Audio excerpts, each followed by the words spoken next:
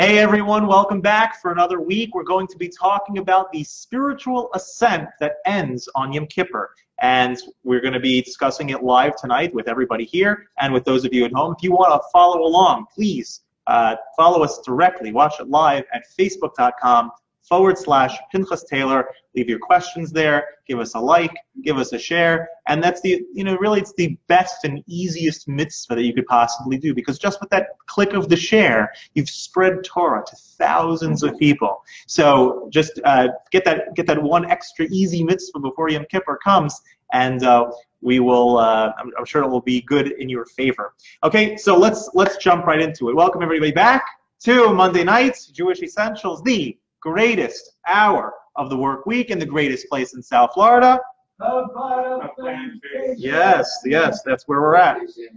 Okay, so we're gonna, before we jump into Yom Kippur and the spiritual ascent that we are about to experience beginning tomorrow night, we're gonna first give some review and preface of what entering into the new year that we did last week represents. Okay, so we said that entering into the month of Tishrei, which is the month in which Rosh Hashanah, Yom Kippur, Sukkot, Simchas Torah all fall, begins with Rosh Hashanah, the new year, and we said that the astrological sign for the month of Tishrei is Libra. Libra, the symbolism of Libra, if you look on your zodiac chart, the symbol of Libra is the scales of justice, right? The weights, scales of justice. And that is very indicative of the energy that is present the entire month of Tishrei, this entire month, where God is sort of judging each one of us, right? Weighing our merits and weighing our demerits as far as how we should be judged for the upcoming year. How did last year look, and how should this year look as a reflection of that? Okay, so the judgment begins on Rosh Hashanah, and it continues on, and if there's anything that is lacking throughout the year, if there's anything that was lacking or judged not favorably on Rosh Hashanah, we still have through Yom Kippur till the verdict is sealed, right? Till the stamp goes on the paper. Okay, so it's a time of forgiveness. It's a time of forgiving others. It's a time of forgiving ourselves. It's a time of gaining forgiveness from God. And one of the easy ways that a person, by the way, just a little tip, when it comes to forgiving others, one of the tips that we can have when doing that, if it's hard for us to forgive somebody, is that we can replace our anger, or try to replace our anger, with compassion for that person. In other words, one way to do that, to envision the person in a way of compassion as opposed to a way of anger, is that remember that the one who wronged you think about them as a child, that they had a childhood as well. They were subject to parents and incidents with their own lackings and insecurities. And with that, the person became who they became. So again, not an excuse of why they did what they did, but it might make certain things easier to forgive when you see a person not as just the incident that happened, but you try to see them as one collective picture. Yeah. So we said that the 7th month of Tishrei is called EARTH-SHATTERING, the strong month, the month where God is empowering us to strengthen over any deficiencies that we have. We said that the number 7 is very significant in the sense that it symbolizes completion. We also said that the Hebrew month that this is called, Tishrei, right? It's spelled Tuf, Shin, Resh, and Yud. Tuf being the last letter of the Hebrew alphabet, Shin the second to last letter, Resh the third to last letter, and Yud representing God's name. It's symbolic that this entire month, even someone who has fallen all the way down, right, all the way down to the Tuf, to the last letter of the alphabet, can slowly make their way back from the Tuf to the Shin, from the Shin to the Resh, from the Resh all the way back to God's name. Step by step, we can get back to where we need to be. So God gives us 10 days of repentance to sort of make any changes that we need to in the final sealing process. So Rosh Hashanah happens, God gives us initial judgment, and then God desires our return so much that he gives us 10 full days where the Jewish spark inside of us is inflamed, where we're extra inspired to make changes. And each of the 7 days of the week that are between Rosh Hashanah and Yom Kippur, right? The 10 days includes Rosh Hashanah and Yom Kippur. The 7 days in between correspond to that day cosmically for one's entire life. So in other words, the Wednesday between Rosh Hashanah and Yom Kippur corresponds to, you can make up for every Wednesday in your life, right? And the same thing with Thursday. Every Wednesday in your life, not only the past year, but every Thursday in your life. So tomorrow, which is Tuesday, you can amend every Tuesday, not only from last year, but you can amend every Tuesday of your life. Right? So it's a very special experience, very special time between Rosh Hashanah and Yom Kippur. Now the 10 days, right, are also symbolize completion. There's 10 commandments. When God creates the world, it does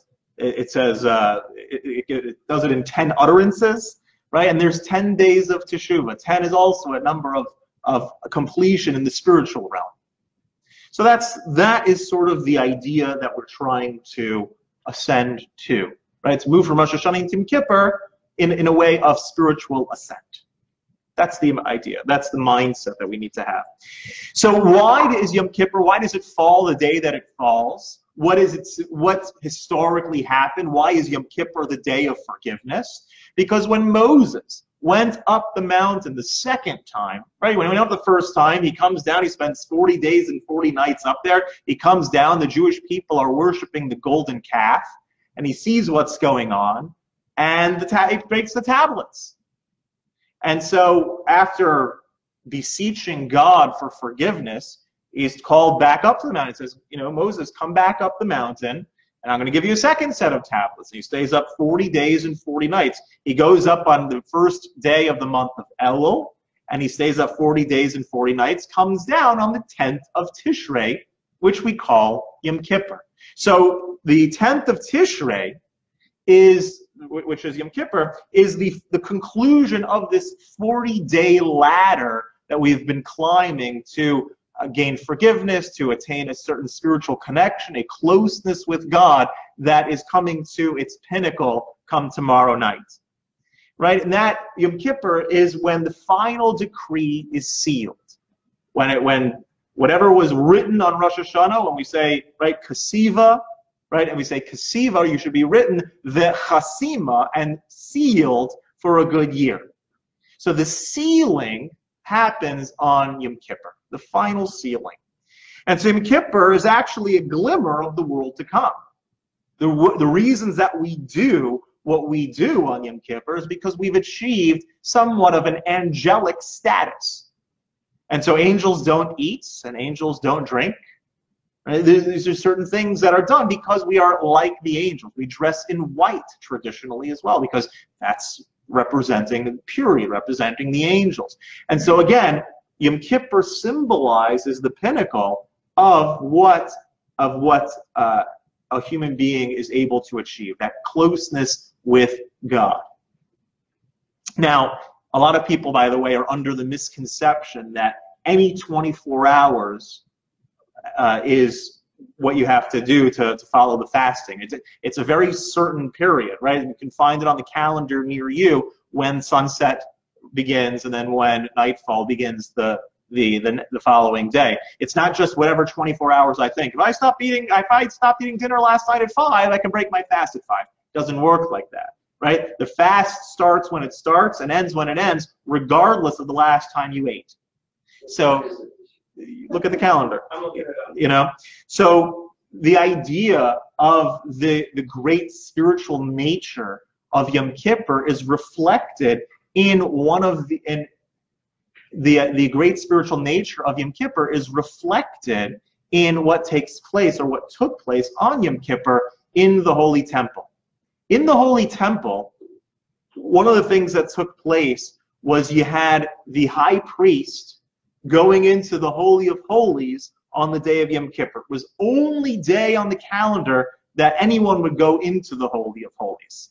Right? The Holy of Holies is where the Ark of the Covenant remained, which contained the Ten Commandments. It was considered the nucleus of existence, the core of all spiritual realms, where the heavens and the earth sort of merge and kissed. Right? It had no it was a physical place that had no physical measure. It's kind of strange for us to sort of think of that contradiction, but that was the place, the merge of the physical world and the spiritual worlds. And so it was the holiest place entered into by the holiest man on the holiest day. Before the sin of Adam and Eve, all of creation was equal. All human beings, everyone was the same, equally spiritual, equally holy. All places were the same, equally spiritual, equally holy. All times were the same, equally spiritual, equally holy. When Adam and Eve sinned, what they did cosmically is they brought fragmentation into the world. That time, space, and people had gradations of holiness. Right? So now you have, amongst the nations of the world, you have the nations of the world, and then you have those who observe the 7 laws of Noah, and then you have the Jewish community, and within the Jewish community you have the priests, right, the Levites, and then the Israelites, and then amongst the priests you have one high priest. So there's gradations of people's accessibility to holiness in space as well. Right? All lands were the same, but now Israel is right. The land of Israel is the holiest of countries. Jerusalem is the holiest of cities, and then you focus on the Temple Mount, and then the Holy of Holies is the holiest spot. There's gradations and days. Right? A regular Wednesday is one level of holiness. It's kind of mundane, actually. But then Shabbos is a certain degree of holiness. And then you have Yom Kippur, which is Shabbos Shabboson, right? The Sabbath of Sabbaths. So there's gradations in space as well, and in time as well. And so what takes place on Yom Kippur is you have the holiest spot entered into by the holiest person on the holiest day, all three things merging in its pinnacle, in its core, and achieving that which cannot be achieved throughout the rest of the year. And so every year on Yom Kippur, we have a certain angelicness to a certain holiness that is revealed that is not available the rest of the year. In fact, one of the things that it says is that Hasatan, right, the Satan, right, the evil inclination, has a numeric value, right? If you take the word Satan, right, Hasatan, right, the devil, and you added up the value of the letters, right, hey, each one letter by letter, what it would add up to is the number 364, right? What does that sound like? How many days are there in the year? 365. 364 means that Hasatan, the devil, right, evil inclination, has dominion or has access to a person on all the 364 days of the year, right? But not on Yom Kippur. Not one day a year where that he knows his limits. He knows that he doesn't have the same access to a person as he might throughout the course of the year. So teshuvah, the idea of returning to our pure state, which is achieved on Yom Kippur, is something that we're all sort of shooting for. Right? That is the idea. Many people sort of think of the idea of teshuvah. Sometimes the way that the word teshuvah is translated is repentance, right? The day of repentance. But really, it's a day of return. Because ultimately, deep down, every person is pure, is good, is holy. And so it's just a matter of returning to that prior state of existence. You don't have to become something new. You have to become what you really are. So you don't have to chase something that doesn't exist, right, or exists outside of you, or repent, and the idea of it's the idea of returning to the self, of who you really are inside. And one of the questions I ask a lot of people is, do you really know who you even are inside? Do you know what a soul is. And one of the exercises that we can kind of think about that just on a very superficial way to think about the soul is if you envision yourself looking back at yourself in the mirror. But instead of seeing your current self, imagine your 15-year-old self is looking back at you. So it's not you looking back, it's your 15-year-old self. And your 15-year-old self probably looks very different than you do today. 15-year-old self had braces. 15-year-old self had pimples. 15-year-old self looked very different, had a different hairstyle. Everything was different. If you backtrack another 5 years and have your 10-year-old self looking back at you, you look very different as well from your 15-year-old self even. Your 10-year-old self maybe had crooked teeth, maybe had freckles. It was a different you. It's a different looking you. Your 5-year-old self also looked different. So throughout the course of your life, physically, you're constantly changing. Which one of those is the real you? Which one of those is the real me?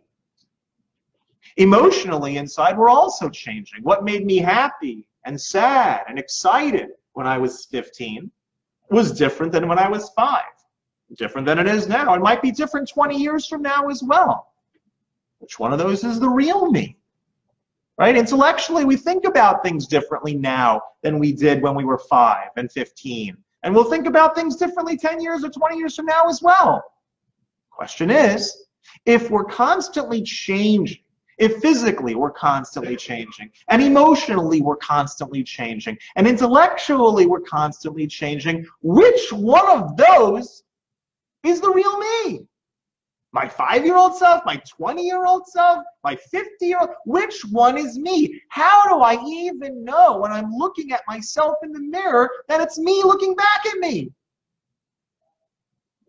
And so the answer, what we call that place of permanence within us, that us that lives inside of us, we call that place the soul. Right? The us that lives inside of us, that unchanging, godly, divine place within us, that's a soul, the part that doesn't change. Now the soul wants to connect very much to God. Soul is spiritual. It only desires the spiritual. It wants to connect to God. It wants to connect to others.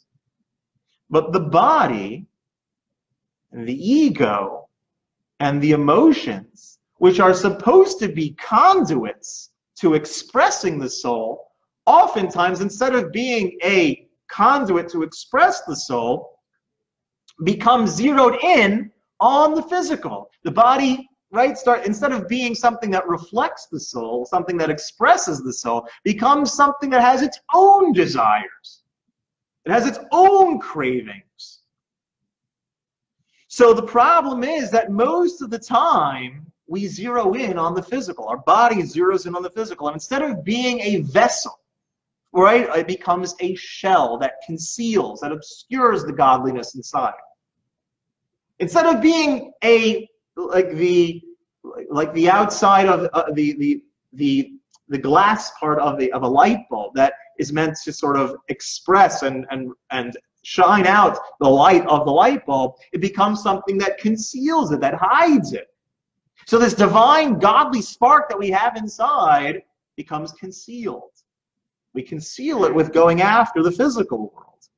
And within ourselves, sometimes this shell that we create, this obscuring of our godly self, becomes so many there become so many layers obscuring this divine spark within us. So we hinder the connection that we have with God sometimes. That spiritual pipeline that we have, God is always ready to connect with us, but sometimes through the muck that we've put ourselves in, through getting into bad habits, doing things that we're not supposed to do, doing things that we know we shouldn't do, we create a thick layer sometimes of clouds that obscure our divine connection. Teshuvah, returning to the self, is getting back to that core within us. And one way to think about teshuvah, kind of an interesting way, I like to think of teshuvah as spiritual time travel. Teshuvah is very much the idea of spiritual time travel. In fact, it says in the Talmud that Teshuvah is great in the sense that it can transform sins into merits. It could, if a person returns properly and sincerely, the sins that a person has done can become meritorious. They can be things that propel you to do the right thing. Forgiveness from teshuvah, right? A person does teshuvah, or a person returns, a person makes up, repents in the present, they can correct the past and change their future. One of the interesting things, you know the movie Back to the Future, right? Everyone knows the movie Back to the Future. So think about it like Back to the Future. So in the first one, right, Marty goes back in time to the 1950s, and he does something that changes his past, right? He stops his parents from meeting. And then the result of that, after he accidentally stops his parents from meeting, well, he starts, what he's doing back then is he's changing what's going on in the present, right? He starts disappearing because if they never meet, then he's never born, and what's going to happen? And the same thing in Back to the Future Part 2, where he goes back, where Biff goes back and gives himself, right? If he was in the year 2015, he goes back to 1950s, gives himself an almanac with all the sports scores. And then when Marty and Doc go back to 1985, they find a very different 1985 than the one that they left. Because a change in the past, right, can reshape the future. So what happens when a person does teshuvah in the present, right? You say, God, I'm sorry about what I did. And you mean it sincerely. And I want to get connected, and I want to reestablish myself, and I want to get things back the way that they should be. What happens is, inside, right, those past deeds that you did, right now you've confessed and you've made amends and Hashem forgives you, it's as if those past events didn't exist. And if those past events didn't exist, the ripple effect that comes about from them also changes. Because again, when a person does a certain thing wrong, or does anything, right, there's a ripple effect, there's actions that come about. But when you go back in time and those events never happened, well, the ripple effect that those things created never exists. You've created an alternate timeline. Right? Just like in Back to the Future Part 2. You're living in a different 1985 now. Because you've eradicated those sins in the past. Excuse me. And now your present and your future is completely different because of what you've done right now. And so the idea of Yom Kippur is that opportunity where we have to really zero in on teshuvah, making ourselves better in the present, nullifying certain things that we did in the past, and thereby changing our future. So it's very important to zero in on what the meaning of Yom Kippur is and how teshuvah relates to time travel. In fact, the reason that we're able to do that is because when we connect with God, we transcend time. God's name, Yud with a Hey and a Vav and a Hey, which is how it's spelled in Hebrew, is actually an acronym or a combination of the words He was, is, and always will be. All existing simultaneously. The one who is, was, and always will be. The one who's not confined by time. The one who's above time. And so if we're connecting with God, then we become above time as well. And in which case, anything that we did in the past becomes absolved, and we instantly enter into a new dimension where we are living in a different timeline than when we were previously. But we got to do real teshuvah for that. We have to really return. It's not just a matter of, going to the synagogue and, reading some prayers and then boom, boom, I'm absolved. Got to really put effort in. We have to really try, evaluate ourselves, think how I'm going to be different, how I'm going to change, how I can get back to the real me inside, that innocent place that desperately wants to do the right thing. So we got to get on the right path. And one of the things that happens is that there's a common thread amongst all the sins that we do. Whenever we do something that we shouldn't do, our lens gets clouded. Right? In fact, it says in the book of Isaiah, your sins separate you from the Lord your God. Right? It's not that God is separating himself from us, it's we separate ourselves. We cloud the vision. We put the clouds on. We put ourselves in the darkness. Nothing has changed from God's end, but on our end, we put the clouds, we put the darkness. So the first thing that we need to do in order to atone and repent properly is we have to admit. We have to make amends with ourselves. We have to admit fault. Right? We have to admit that we made a mistake. Don't try to pass blame. Don't try to put it on your parents, your surroundings. You got to own up to what we did wrong. That's the very first step. You know, Adam and Eve, when they were in the Garden of Eden, they didn't do that. Right? Adam sins, he eats from fruit that Eve gives him. And then when Hashem comes along, God says to him, Adam, like, what's going on? I told you not to eat from the tree of life, the tree of good and evil. And instead of saying, I'm sorry for what I did, he says, you know that woman you gave me? She's the one who gave it to me. I was just this innocent bystander. She's the one who gave it. You got to own up to what you did. That's the first step. The first step in making amends with yourself, with others, and with God is owning up to it. Now, amends with God takes 3 steps.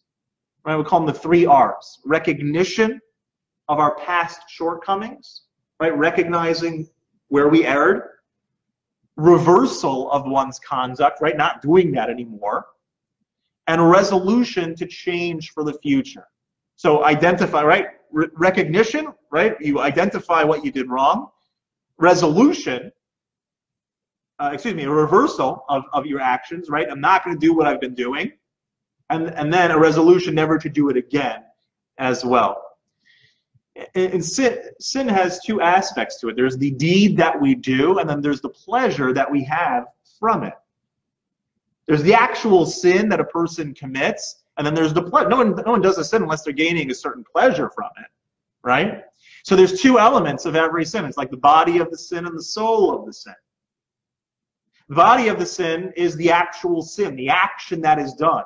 The soul of the sin is the good feeling that you get, or the momentary feeling of pleasure that you get from doing that. And that's the soul of the sin.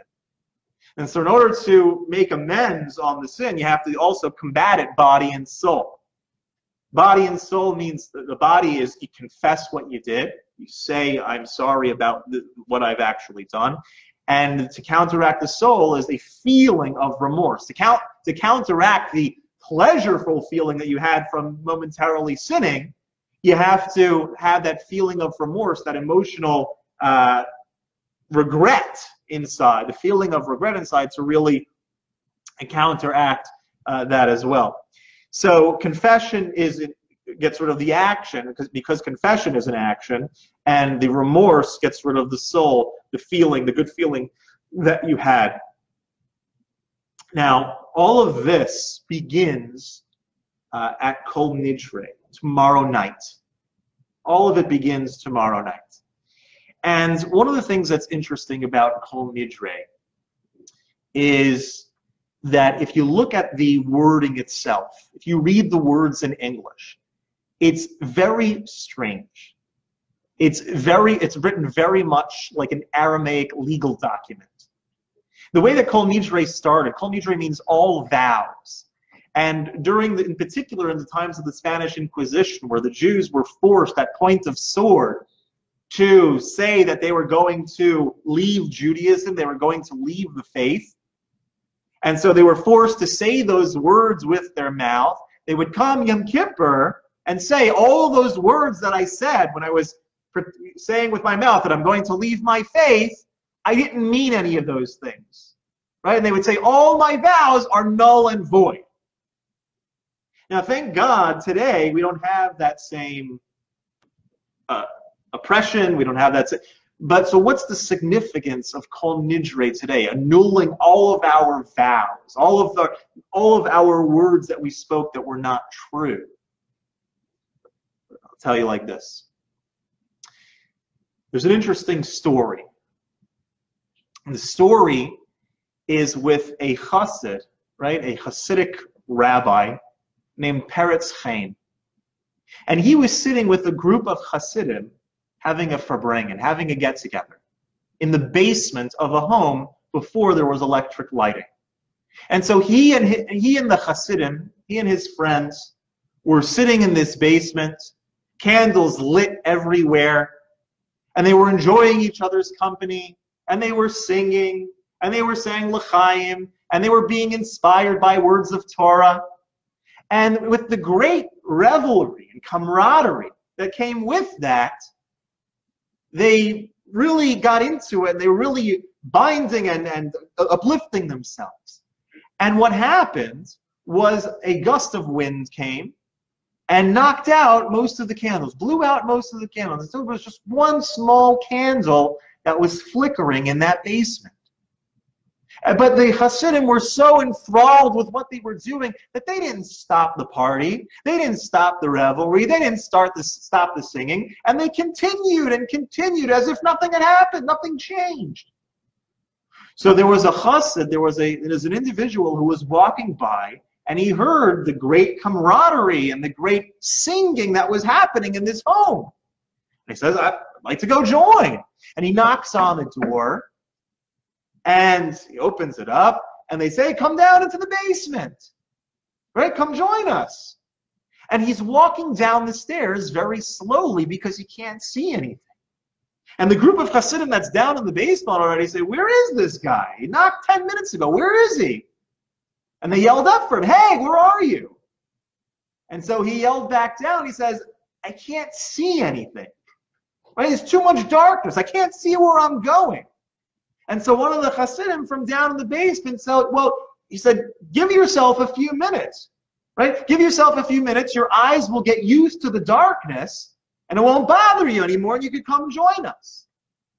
And Reb Peretz Chaim looked at his friends in the basement. He says, isn't that our problem in life? That we let the darkness not bother us.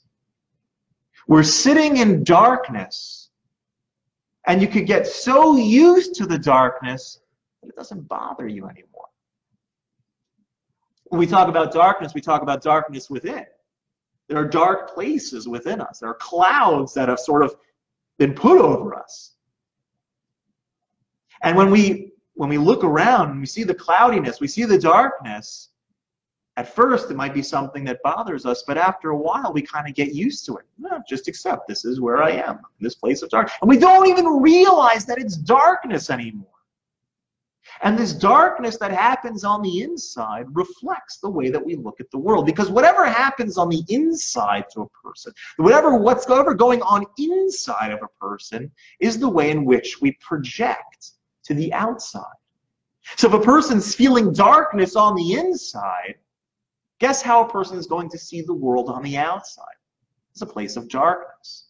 When we get so used to the darkness, it doesn't even bother us anymore. We're sitting in darkness. We don't even realize that it's dark. I told this story to a few people a few weeks ago about these two kids who wanted to play a joke on their grandfather. Their grandfather had fallen asleep on the couch, and in order to wake him up, they went to the refrigerator and got some of the cheese that was spoiling. Some of the cheese that was spoiling, they took the container with the cheese and they went over to their grandfather on the couch. They were going to play a little joke, and they put it up to his nose that he should smell the cheese and wake up from it. But when they put it up to his nose, they got a little too close to his nose, and a little bit of the cheese, the rotting cheese, went into his nostrils. And when that happened, he started waking up, and the two kids saw what was going on, and they ran away. And the grandfather looks around, he smells what's going on in the living room. He says, ugh, it stinks in here. And then he goes into the bedroom, he inhales, he smells the same cheese that's stuck in his nose. Ugh, it stinks in here also. He goes into the kitchen, he smells in the kitchen. Oh, it stinks in the kitchen as well. And finally, he goes outside and he smells, and it still smells bad, and he says, the whole world stinks. And this is what happens when we let the darkness, when we let the stinkiness that's inside of us stay with us. We don't even realize that it's dark inside of us. Stop bothering us, the darkness. The stinkiness has settled in us. And then when we look around at the world, we see the world as a dark and stinky place. And when we look at the world as a dark and stinky place, we start telling ourselves things that are spiritually limiting. What do we start telling ourselves? We say, I'm never going to find happiness. That marriage that didn't work out, that was my only chance. I'll never find love. That business deal that I was going to land that didn't work out, I'm never going to make it. That addiction that I have, I'm never going to shake it. And we start thinking and telling ourselves messages that are dark and stinky. And they're in a way, a spiritual vow that we promise ourselves. I promise myself I can never find love. I can never break that addiction. I can never tame this depression. I can never do any of that. And these are the messages that we tell ourselves. These are the vows. These are the promises. These are the spiritually limiting messages that we tell ourselves over and over again. And what happens on Yom Kippur, beginning Kol Nidre, right? What is Kol Nidre about? Annulling all of our vows. All the words that I've spoken that are not true, it's time to annul them. Not only the ones that I've said in the past, but if I'm going to say one this year, I am making a firm decree that they are all null and void. They have no meaning. They don't carry anything with me. I am not limited by the baggage, by the spiritually limiting weights and constraints and shackles that I put on myself. And so all of that begins tomorrow night with Kol Nidre. We begin Yom Kippur with Kol Nidre because it's the time where we tell ourselves, I am not going to be limited by the words, by the vows that I've set on myself. I'm not going to be spiritually limited by this spiritually limiting mentality that I keep telling myself. Why do I keep doing that? Why do I keep saying that? I'm hereby declaring all of those words null and void. I can break that addiction. I can find love. I can break this depression. I can shake that anxiety. I can do all of that. And the breaking of the shackles begins when we declare with full force all of these spiritually limiting vows that I've put on myself, all of these words that I've contained and locked myself in are null and void. They don't exist. God is lifting us out of the darkness. And that's what happens on Yom Kippur. You ever notice when you fly, it could be a really cloudy day. Like today was an awfully cloudy day, rainy and disgusting. You ever take off in an airplane when it's a cloudy day, but then once you get above the clouds, it's like a whole different world. The sun is shining, you look down, it's only white puffy clouds that you see. It looks like heaven. Right down below, it's still dark, and it's still rainy, and it's still gross, but once you've been lifted up, the light is shining in all its glory. Once you've been lifted up, it looks like heaven. Right? When we imagine heaven, that's what, basically when we look out the window of an airplane, that's, for us, that's heaven. That's what we picture heaven looking like, right? bright and sunny and clouds, and that's how we think of it. And so, again, the reality is that down on the ground, it's still rainy, but the sun is still shining.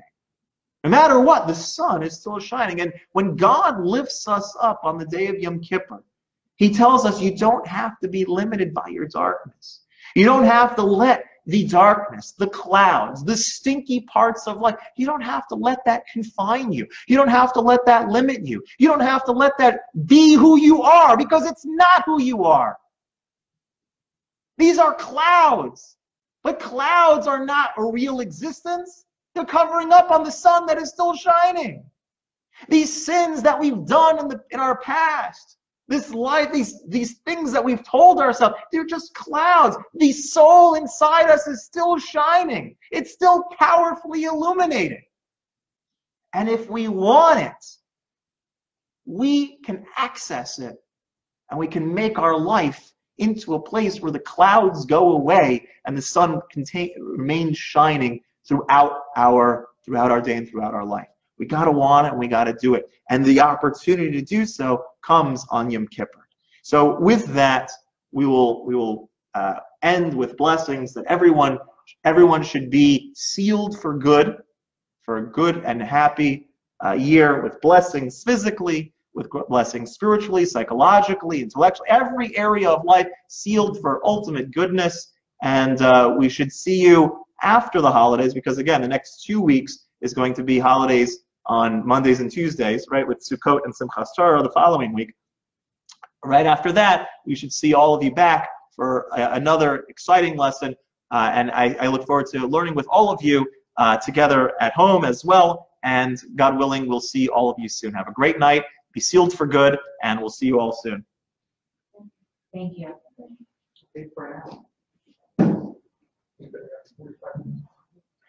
How did Noah protect himself from the tumultuous flood? By coming into the ark.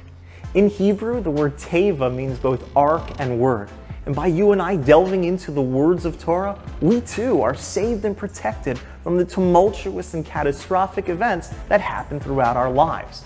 The ARK online learning program is your opportunity, no matter what your religious background is, to delve into Torah in a thorough and clear way with a rabbi. Now, you don't have a lot of time. You're dealing with work, you're dealing with the kids, you're dealing with all sorts of stuff. That's why we've condensed every day's lesson into 15 minutes. Plus, you'll have access to all the back archives and access to the rabbi. So anytime you can learn at your own pace and whatever time you choose. I hope that you'll sign up for the ARK today. If you have any questions about it, just comment below. Otherwise, I look forward to seeing all of you on board the ARK today.